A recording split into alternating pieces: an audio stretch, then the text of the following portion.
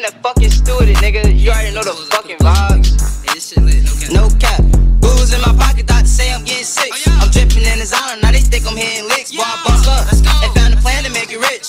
Middle finger up, boy, I hate it in this bitch. Boy, on my side. Let's get it poppin' like some high bars. I told him fuck the runner, cause I'm trying to catch the top guy. Give it up. This is Coochie van, no duty truck. Say you got the soldier here, and we shoot it up. Niggas always capping, nowadays ain't nothing new. Pillow talking for the hoes, get clapped for acting cool. Pistol packing, double D's, and all these hoes, we in the stew. You move on, bitches popping out just like a zoo. Alright. What's this one? Dr. Faley slaps lover, blames it on weed. Bro, first of all, the Zai ain't gonna do you like that.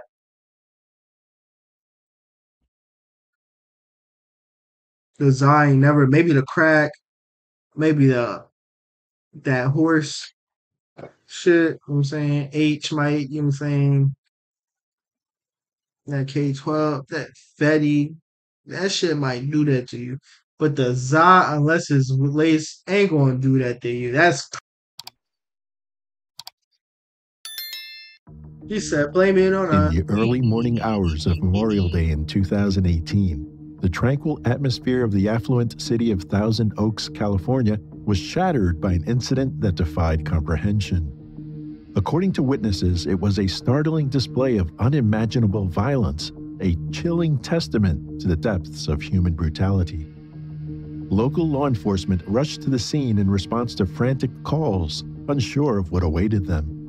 What they encountered was pure bedlam. A frenzied assailant, surrounded by a sea of blood, inflicted savage injuries not only on a fellow human being, but on the very concept of order and decency. Oh my gosh. The officers who arrived were left reeling, struggling to believe their own eyes. In their desperate attempts to subdue the aggressor, deputies resorted to various methods, only to be met with failure again and again. It was as if they had stumbled upon a malevolent force, even leading some officers to entertain the notion of demonic possession. Defense attorneys and medical experts had a name for it: a cannabis-induced psychotic episode. What the fuck? That's actually a thing? That's actually a thing? You can have a psychotic episode off of cannabis? Eventually brought this terrifying situation under control, but the nightmare of that fateful Memorial Day lingered. In the years that followed, the victims' family members would be forced to grapple with courtroom delays and legal decisions that defied their expectations. In this video, we will report— Shit, let me put the Za down. That is crazy.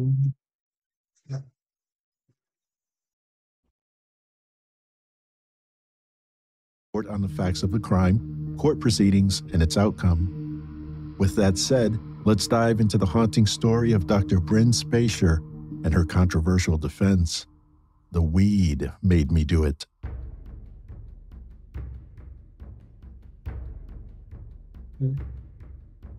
Hey, yeah, we back like we never left. Fucking on that bitch and suck my dick. We back like we never left. I told her I sucked it until she can't breathe. What? I'm doing my dance. I told her to need me.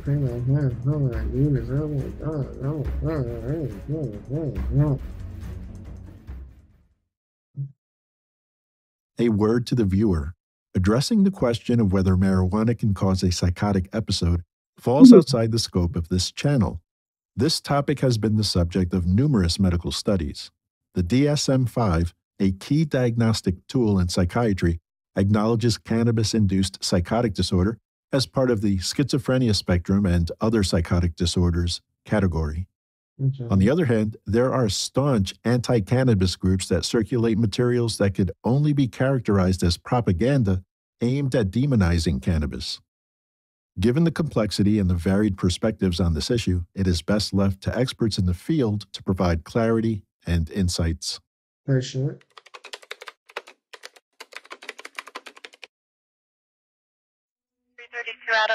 You know what? Let's look that up, bro. Because I'm curious about that. Fuck.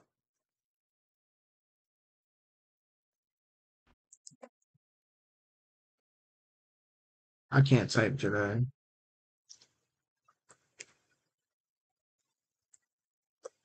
I think that's what they call it.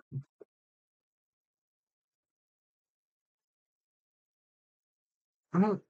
Why is that the first thing that popped up? Relax. Let's look into this. Let's see. .gov website, so it should be reliable. Okay. Cannabis and psychosis. Okay. Friend. Okay, blah blah blah.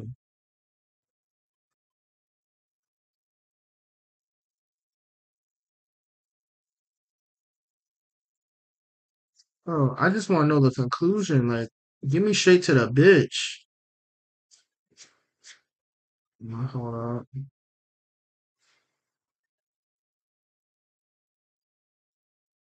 References. That pass it. The discussion. I think it's in the discussion here. Therefore, can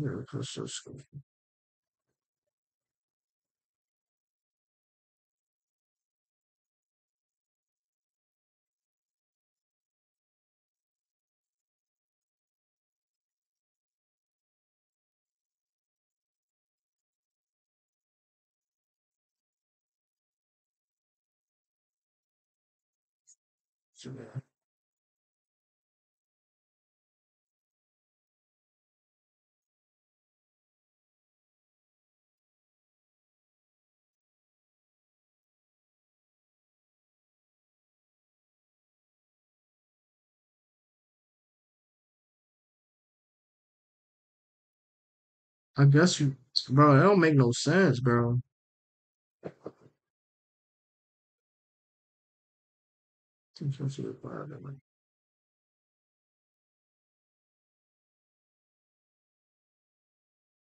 Okay. So it's little to no evidence. So basically, that was a bunch of bullshit, y'all. I didn't feel like reading all that, but that apparently that was a bunch of bullshit.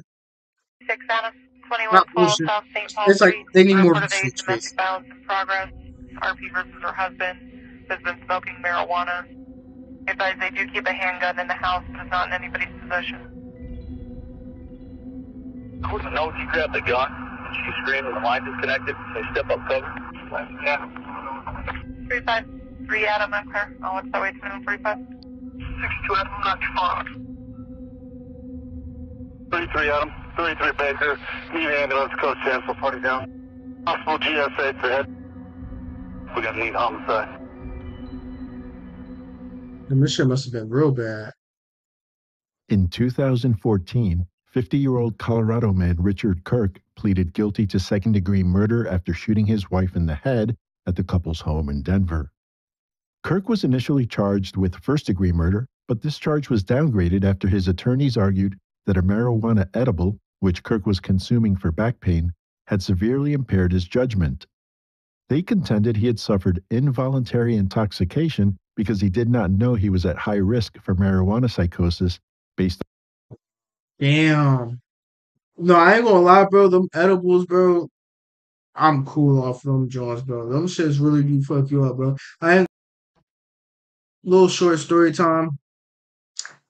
I took this little chocolate joint, bro, and I was geeked so bad, bro, that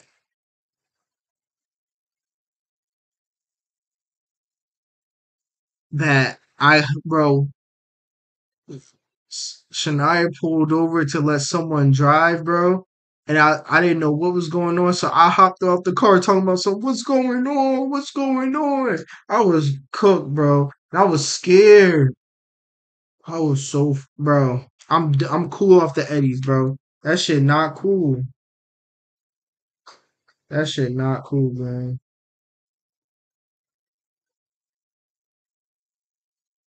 on a family history of schizophrenia. Kirk entered a guilty plea for one charge of second-degree murder, thus avoiding a trial where his defense of involuntary intoxication would have been tested. However, this particular defense strategy would eventually resurface in a courtroom in the case of California versus Bryn Spacer.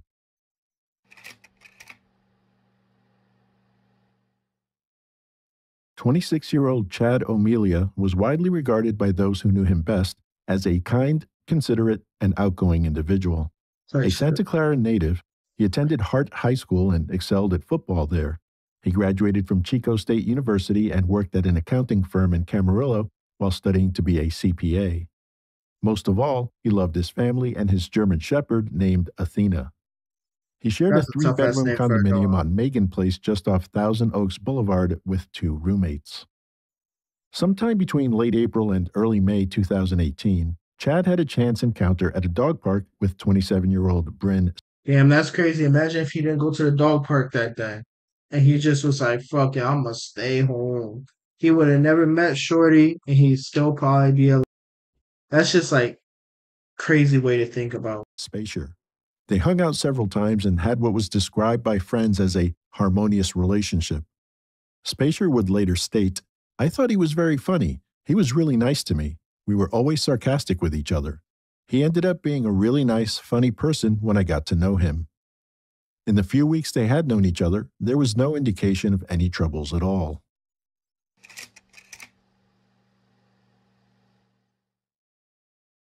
Originally from Illinois, Bryn Spacer was born to Mike and Laurie Spacer in January 1991. Her childhood was marked by medical challenges, including a diagnosis of hearing loss at the age of 3, which nearly led to complete deafness.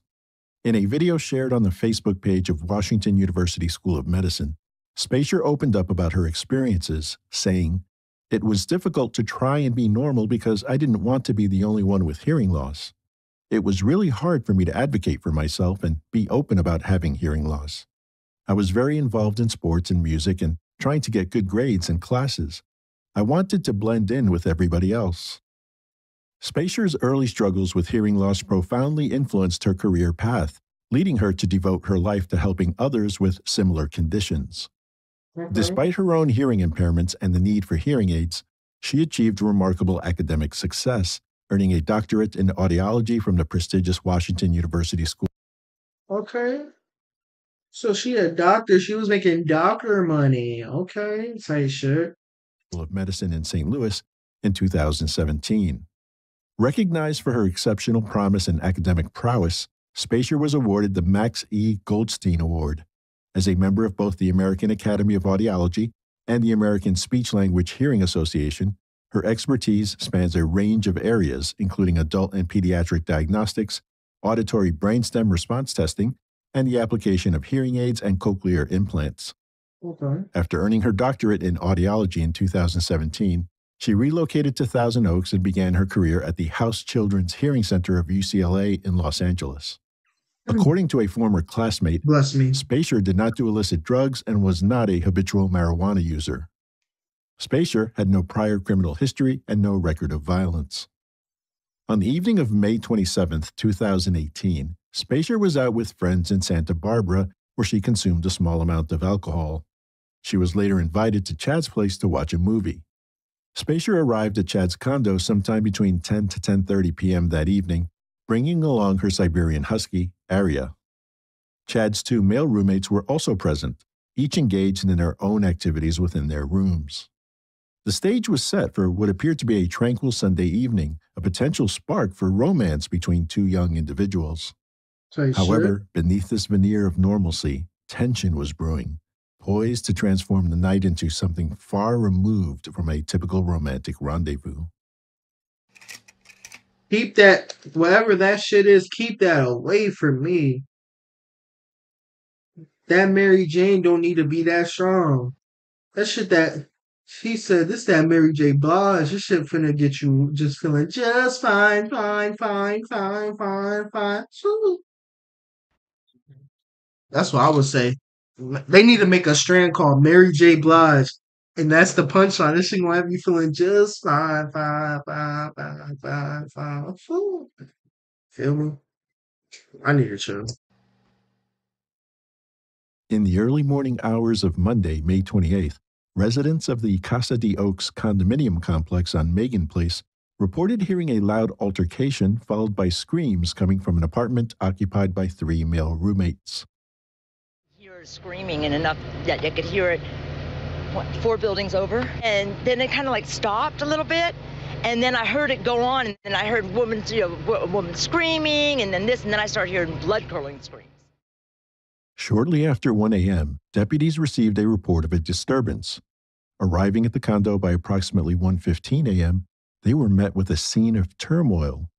There, they discovered a wounded service dog, Chad, lying in a pool of his own blood, Damn. and Spacer, blood-stained as well, kneeling beside him and screaming hysterically. In her hand, she clutched an 8-inch-long serrated knife. Despite officers' orders to drop the knife, Spacer did not comply. Instead, she responded with an expletive and then alarmingly turned the knife towards herself. Oh, no. Recounting the incident, one officer noted, "I saw her plunge the knife into her neck." Oh, my God. Published reports indicate that the police first attempted to subdue Spacer using a taser. Bro, that shit had to be mixed with something, bro. Like a small amount of something. Because no way, bro. The Mary J. like that? God damn. But to their surprise, it was ineffective. Even a second deployment of the taser failed to stop her. What The police fuck? then resorted to using a retractable steel baton. She had the super soldier serum, bro. Niggas tased her twice. But Lose the the initial baton. strike was also unsuccessful in disarming Yo, her. what the fuck? Persisting, the officers continued to use the baton, delivering a total of 9 blows before they could finally disarm her. Damn, However, by She-Hulk. this time, Spacer had already inflicted a staggering 108 stab wounds on Chad, as confirmed by the Ventura County Medical Examiner's Oh my Office. God. Additionally, the baton strikes resulted in a fractured left wrist and hand for Spacer. After she was detained, one of the officers on the scene observed that Chad was not breathing. He was soon declared deceased at the location.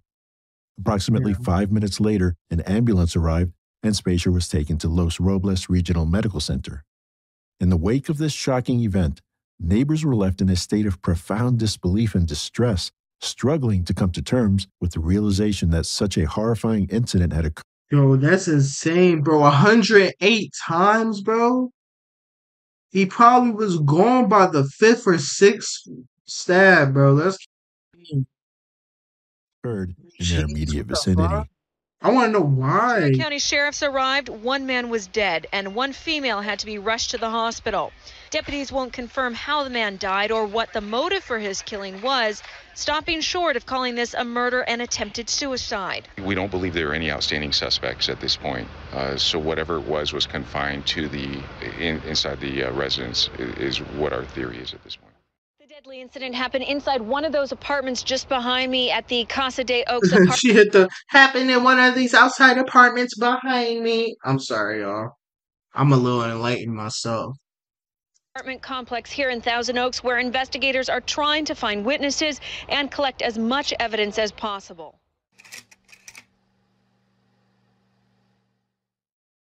In the hospital before her surgery, Spacer was interviewed by an officer.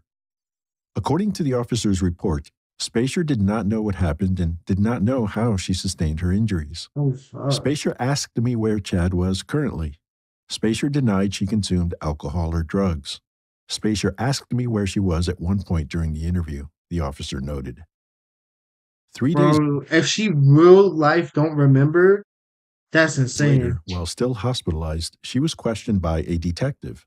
As per a report posted on the Thousand Oaks Acorn website, dated May 9, 2019, and authored by Becca Whitnall, Sergeant Stephen Jenkins testified to Spacer's account of what transpired on the 28th. Apparently, at some point in the early hours, Chad stepped out of the condo to smoke marijuana, and at that point, she told him she'd like to try it as well. After smoking and feeling no effects, she claims Chad said, "I'll give you something stronger." He allegedly refilled the bong, and Spacer told the detective they both took a second hit of marijuana. Spacer recounted experiencing a severe adverse reaction immediately after the second hit.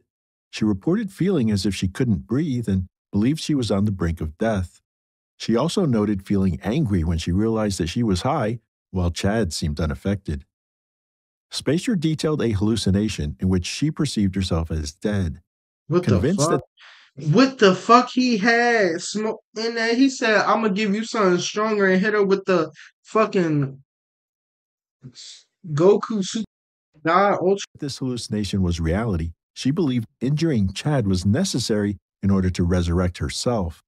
This belief led her to attack both him and her dog. Sergeant Jenkins recounted her mentioning the voices encouraged her to keep fighting, keep doing what you're doing. Upon the arrival of deputies, These perceived voices urged her to inflict harm on herself. After a 4-night stay in the hospital, Spacer was released and immediately arrested on site. Her bail was set at $510,000. Her first court appearance was scheduled for June 4th. Upon successfully posting bail on June 7th, Spacer was released from custody and remained free while awaiting trial. She was initially charged with first-degree murder and 1 count of animal abuse. I don't think it's first degree, though. During their investigation, detectives learned Chad's 2 roommates were witnesses to the chaotic and violent event, but did not physically intervene. They felt the best chance to save Chad was to contact the police as quickly as possible. Police described the roommates as fully cooperative.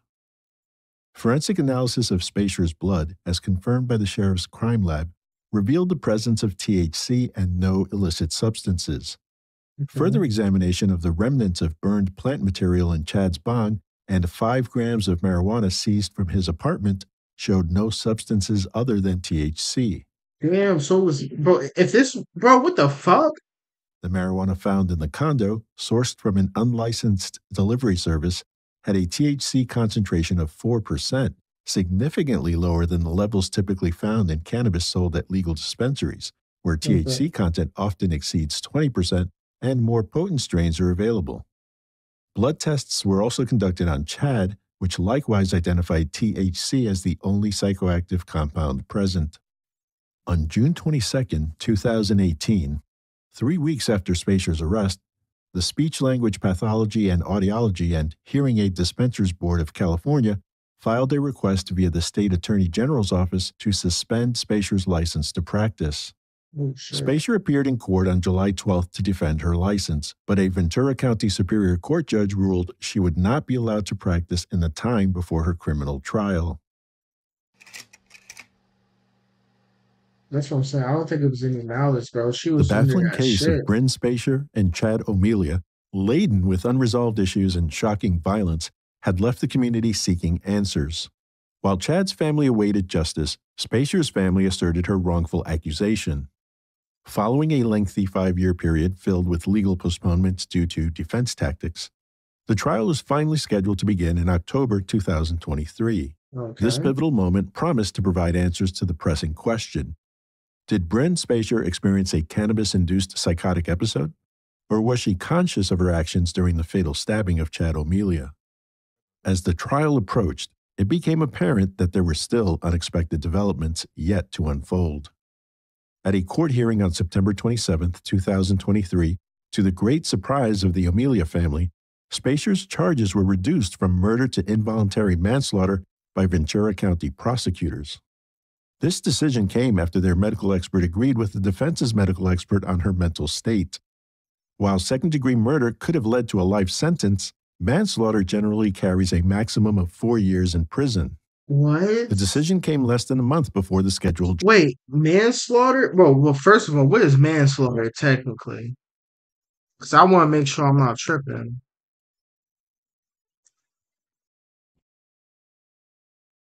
The crime of killing him without malice, afterthought, or otherwise in circumstance not null. Okay, so basically, it's just you killed, but you didn't have any like ill intentions behind it. Jury trial. As the judge ruled on the motion and Spacer entered a not guilty plea, cries could be heard from the gallery where Chad's friends and family sat. Damn. A defiant Sean O'Melia, Chad's father, I know declared that to the shit hurt. judge, she was aware of what she was doing when she viciously and prematurely ended my son's life. I'm here because on the 14th of this month, our family was completely ambushed by the Ventura County DA's office. 5.5 years later, they wanted to try this case for involuntary manslaughter. There was an eyewitness to the crime. Well, the roommate, Chad, cried out to him and he said, "Vinny," he goes, "I need you to call the police. I've been stabbed, and get out of the condominium." So, you know, he's getting stabbed and he's worried about his roommate. Get out of here, you know. She was in some form of hallucination. But if you go through, you know, the different types of consciousness, that's one of them. She was not unconscious.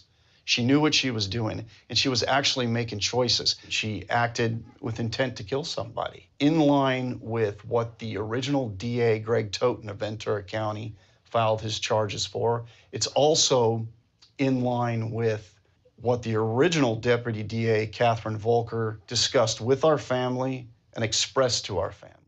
We as a family feel like we were completely ambushed by these people. You know, That's I mean, crazy. I've never seen a group of people try to fight the opposition's fight as much as they did. We're in a place now that Audrey Knopfsinger, the Deputy DA that's handling the case, she's gonna, by the action that she's taking, she's actually acquitting her of second-degree murder with no trial. Every time we've gone to court, they've asked for a continuance. Every time. Every time. We want 60 more days, 60 more days, 60 more days. If you just do the simple math on it, divide 5.5 years by 60 days, it'll tell you how many continuances they've asked for. Let the people of Ventura County hear the evidence and make a decision, you know? And at least at that point, they're giving Chad a chance. They're giving our family a chance. They're giving his friends a chance. And, you know, the people here in the community that actually know him. No, I ain't gonna lie, this shit's sad, bro. But it's like, technically she didn't mean it, but it's like both sides. Like, she probably feels terrible, bro. Now they're not giving us a chance. Just prosecute the crime for what it is. It's a murder. The state's medical expert, Dr. Chris Mohandy, testified that Spacier's marijuana use that night triggered a psychotic episode that led her to kill. Because of her use of cannabis, she was having delusions and hallucinations. She lost touch with reality, said Dr. Mohandy. The defense's medical expert, Dr. William Wershing, said he is essentially 100% confident in his diagnosis of Spacier as suffering from cannabis-induced psychosis. I don't think I can be 100% certain about anything, but this is as certain as I can be about anything. Ultimately, according to the prosecutor, based on the fact that my man says, yeah, damn. So they both kind of saying the same thing, right? That both sides' expert witnesses came to the same conclusion, the evidence no longer supported a charge of murder, in that the evidence establishes that the defendant acted with criminal negligence but not with malice in killing the victim.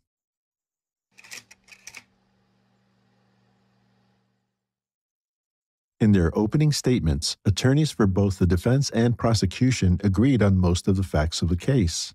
Therefore, the main question for the jury to decide would be whether Spacier met the legal definition of involuntary intoxication.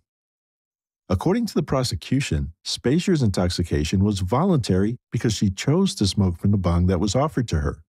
Senior prosecutor Audrey Knopfsinger contended, "The law says when someone voluntarily ingests an intoxicant and bad things happen, like a DUI, the person responsible is the person who voluntarily ingests." I get that. But there's also like, he gave her some strong shit without knowing her tolerance. So it's like, you don't know a person's tolerance, you shouldn't really be giving them strong shit. That's just my opinion. Intoxicant and does the bad thing. We don't get to blame other people when we do something bad because we wanted to get high. Defense attorney Robert Schwartz responded that his client did not actually want to get high. He conceded Chad did not intend for her to have such an extreme reaction, but the evidence will show he knew what the potentially devastating effects could be to a novice user, and he didn't tell her that. Facts. Like, Schwartz that's what I'm was saying. alluding to the testimony. Like, if you're going to have someone smoke anything, or if you like, oh, try this mushroom or anything that's going to cause you to hallucinate or feel some types of like high, you need to be like, hey, this may, you know what I'm saying, improve. Put away the knives. Of one of Chad's roommates, who had also had a negative experience with marijuana smoked from Chad's bong. This roommate recounted that approximately 2 months prior to the stabbing incident, he experienced a distressing reaction the first time he smoked marijuana with Chad, and Yo, Chad had that shit, bro. If it, that's a, I ain't gonna lie, that's another reason to add to like not first degree murder. If someone else had a bad, maybe not on that still, but still saying like they had a bad reaction, we have to take that into account. another friend. He described his experience, saying, I started to see the walls and people's faces moving like the ocean, and I felt my heart beating really fast. I told him I felt like I was dying. He noted that these symptoms eventually subsided without intervention. Spacer chose to testify in her defense and was the last witness called by her attorneys. She claimed that on the night of May 27, 2018, Chad had asked her to go to his apartment. The pair initially watched TV and talked a little. Just after midnight, he asked her whether she would like to try marijuana using his bong. Chad is said to have been a habitual cannabis user, smoking or using a bong on most days. Spacer took a few puffs but told Chad she didn't feel anything. This allegedly led him to respond with a promise of getting something more intense. The court heard that moments after her second hit from the bong, Spacer grabbed 3 knives from a kitchen block and hurled them at Chad before stabbing him on every part of his body, leaving fatal wounds on his heart, lungs, and neck. While Spacer initially told officers she asked to smoke, her lawyer refuted that notion. Attorney Schwartz stated that, in fact, Chad pressured her and insisted that she inhale from the bong. Before that night, she had no history of mental illness and no way of knowing that smoking pot would trigger a psychotic episode. Nice. After a thorough review of all of the evidence, listening to witness accounts, considering expert testimony, and weighing the closing arguments, the jury withdrew to their chamber for deliberation. This pivotal moment marked the culmination of a long and complex trial, with the jurors now tasked with reaching a verdict that could finally bring a resolution to this intense and emotionally charged case. Oh, the verdict. What's your predicts? I feel like they let her off with manslaughter.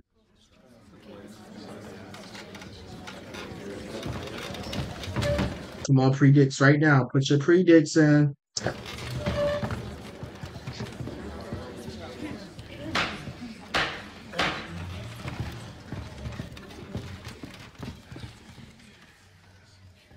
On Friday, December 1st, 2023, after less than 4 hours of deliberation, a Ventura County Superior Court jury found Bryn Spacer guilty of involuntary manslaughter for the 2018 killing of Chad O'Melia. This verdict represented a mutual agreement between the prosecution and defense that Spacer's conduct was the result of a cannabis-induced psychotic episode. Following the verdict, the prosecution submitted a Like you literally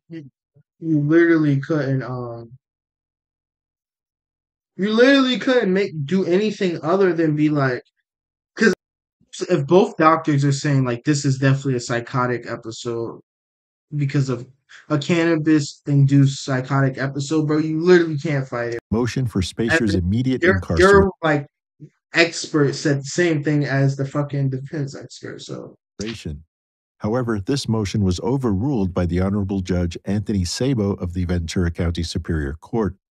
As a result, Spacer was permitted to depart from the court with her counsel and family, pending her sentencing hearing scheduled for January 23rd, 2020. oh shit, it's happened. A separate hearing addressing the charged special allegations and sentence enhancements convened on December 4th. The jury affirmed the special allegation of serious felony against Spacer, along with the sentence enhancements for a crime involving great violence and armed with and use of a weapon. These additional charges could slightly lengthen her prison term. What is your take on this case? Do you believe the jury got it right? I mean, I do think the jury got it right. It's just sad to see like all the evidence points to like this was an episode. Now, if it actually crazy, but like all as usual, both feel doctors free are to saying share your thoughts below. I want to see the comments to this video, and then I also want to look up some stuff from this.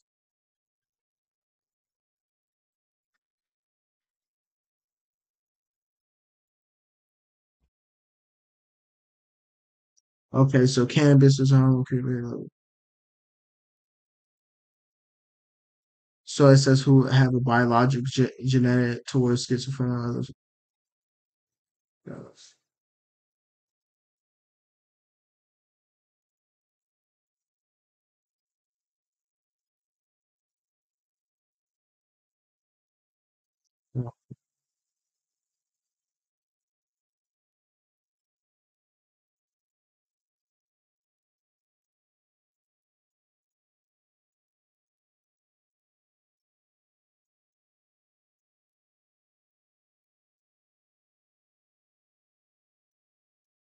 That's crazy. That scares the fuck out of me. But it should be an update on this case, right? What's her fucking name? I don't even remember Shorty name. Is there a description below?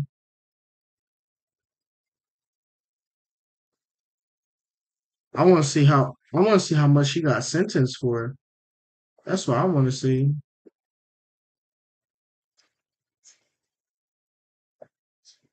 God damn, they didn't copy me.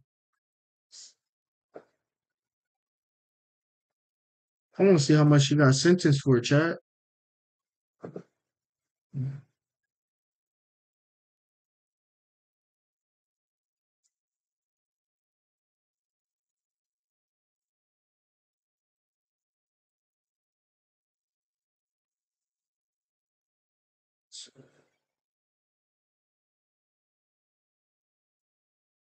Let's get the T. Prosecutors are even blah blah blah.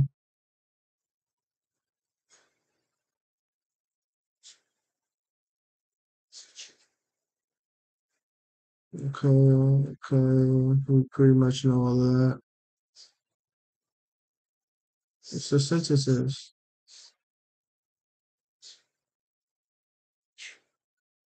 Let's see.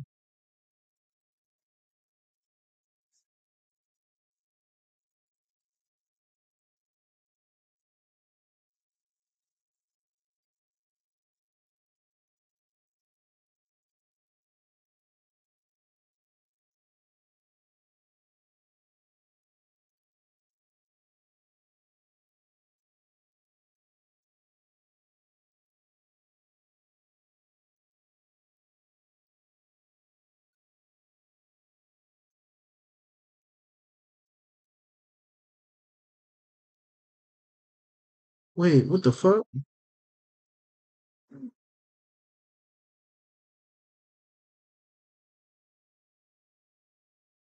Wait, I don't get it, bro. Where's her sentences? Like, she got probation?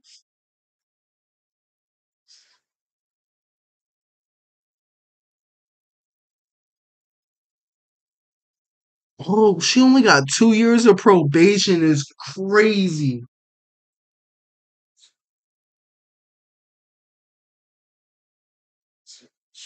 Yo, I'm not gonna lie, bro. If I was her family, bro, I would be like I would if I was the Bull family, bro, I would be tight. But like it's like one of those like things where like you understand it, but it just feels so bad. Like I understand why she only got probation. If anything, honestly, I feel like she should have been forced to go to some type of therapy. If you're gonna put her on probation, also make it part of her thing, to have to go to therapy. She even served no time. I'm honestly jail time wouldn't have even served her right. I feel like she should have went to some type of mental institution or something. But god damn, she actually got off, bro. That's crazy. That's crazy, bro. I can't believe I thought she was gonna get some type of jail time. She got none. She got probation for 2 years. 2025, bro. She's off of probation. What 2025 in January off of probation, bro?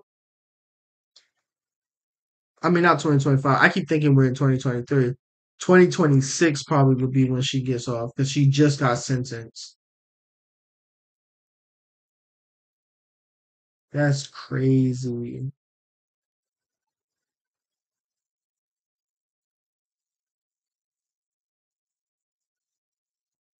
Let's see.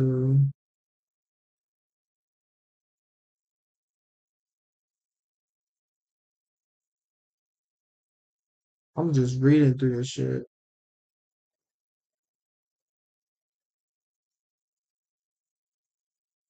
Um,